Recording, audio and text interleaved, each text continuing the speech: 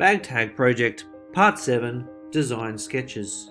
In this part we're going to choose one possible shape and one possible saying, and in the two grids we're going to draw out two variations of our final design before we choose one in order to create it in Adobe Illustrator.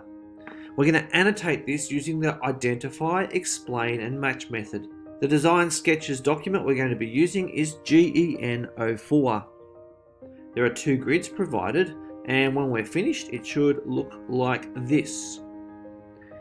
You can see here that I've used the Identify, Explain, Match method, and I've used different colors in order to attempt to differentiate what I'm doing with the text that I'm using. We're going to use this Identify, Explain and Match method, and we're going to identify key features. We're going to explain that particular feature in terms of form or function, which is what it looks like and how it works, and we're going to try and match that back to one of our design criteria. We're going to be graded for this particular task on the Bag Tag Generating Feedback sheet, which means that you need to submit it in the appropriate place for that.